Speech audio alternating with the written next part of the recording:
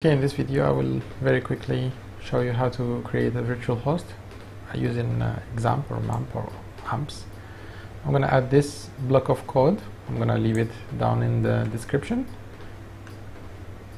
and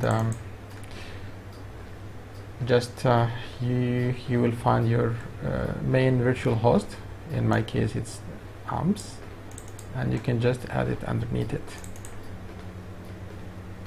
So I have site 1, site 2, and then let's go back to the last one. And I have intelzoo.com. Okay, so it's located in this path, and that's the directory for it. Okay, save that. Then you open your host file, your Windows host file. So it's located in this location. It's Windows System 32 drivers etc hosts. And just add your domain name to 127.0.0.1.